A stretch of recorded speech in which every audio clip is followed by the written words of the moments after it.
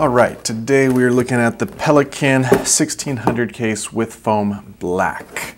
This is in the beginnings of the large case category. Below you got the 1560, which actually has got wheels and a pull handle. Below that, in a briefcase style, is the 1550.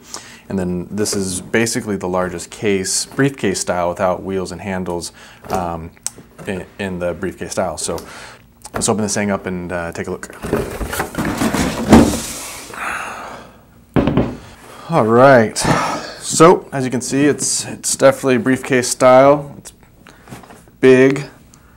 It's definitely a large case compared to some of the medium cases, but it's a nice case if you don't need the wheels and handles, if you're transporting some things that are as heavy, and you don't need the extra bulk and weight from the wheels and handles that you get on some of those other cases as you get larger from here. So let's look at some of the outside features of the case. So you got the handle. It's a double overmolded handle, so it's nice and easy to grip, comfortable, lasts a long time.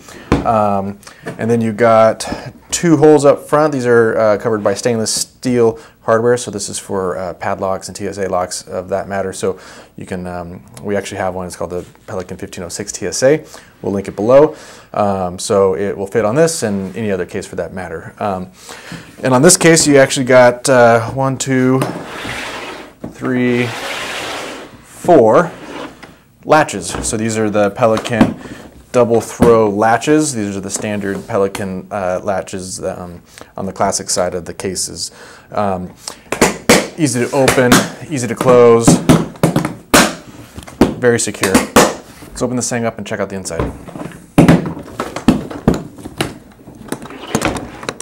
All right, so right away you have this O-ring right here. So this is one of the most important pieces to these cases. This is where it basically keeps these cases watertight and dust proof. So you always want to make sure that this is in place all the time and not corroded or anything like that. Now these are replaceable, so if you do have any issues with it, you can buy them separately and replace it yourself. We'll also link the part to this below.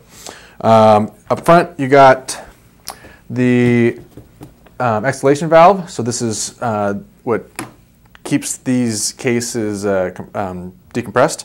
So if you go into high altitude, it will release air, but it won't let any air or water into it. So it's an important feature to these cases, and it's automatic too, so you don't have to do any turning or pushing or anything like that. So it'll just do it by itself. You also got this nameplate up front. It's removable nameplate, so if you want to get it engraved, you can do that with the information that comes in each one of the cases. Nice little feature. So let's take a look at the foam. We got 1,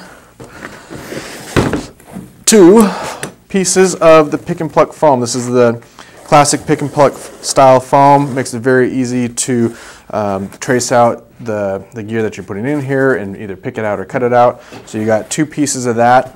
It's about 2 inches thick, maybe 1.5 inches on each one of them. At the bottom, you have a bottom piece of foam. Give you the extra protection, so if you do cut all the way through here, you got something at the bottom. And then you have the A-crate style foam, which is also a nice thick piece of foam, keeping the top nice and protected.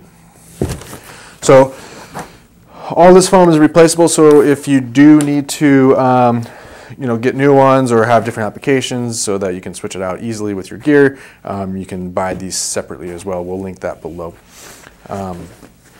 The interior dimensions on this thing, so you got 21.5 inches in length, about 16.5 inches in width, and about 8 inches in depth. Now these cases, they taper as they go down, so the top's going to be a little bit wider, and as you get a little bit lower down, or down to the bottom, it's going to be a little bit narrower, so it kind of just tapers down. So keep that in mind when you're measuring these things out. So that's it. That's the Pelican 1600 case with foam black.